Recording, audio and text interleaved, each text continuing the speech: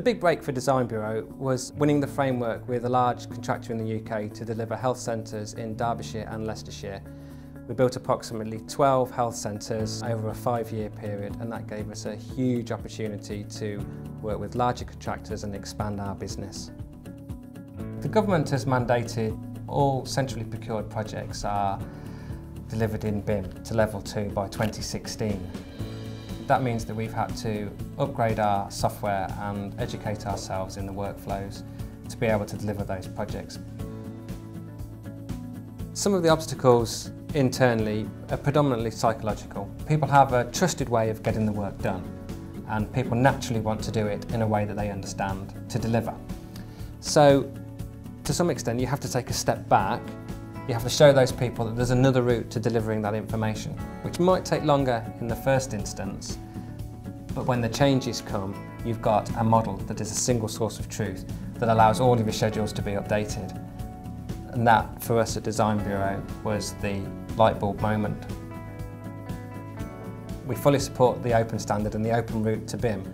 So we've engaged with our consultants and the people in our supply chain, and we've tested how our models interact together through IFC, and we've proved it works. The pathology building is in North Wales, in Glan-Clwyd, and this was our opportunity to use BIM as a workflow. Through the process, we set up 2 teams within the office, a 2D team to deliver the sign-off and a 3D team to start modelling the building. We realised through that process that the 3D team was working faster than the 2D team, so we converted the 2D team to assist the 3D team, which ultimately delivered the project in a more efficient fashion.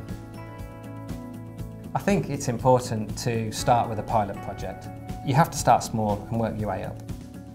Vectorworks is a great tool for delivering building information models. We didn't explore any other solutions prior to upgrading our office to the architect version of Vectorworks. We had the confidence with the product that it would deliver the level 2 mandate, and I think that we've proved over the last 12 months that we're comfortable with Vectorworks and it will deliver for us. I'm very excited about the emerging technology in the architectural industry, the technology that allows us to build building information models and embed our information within those models as a single source of truth.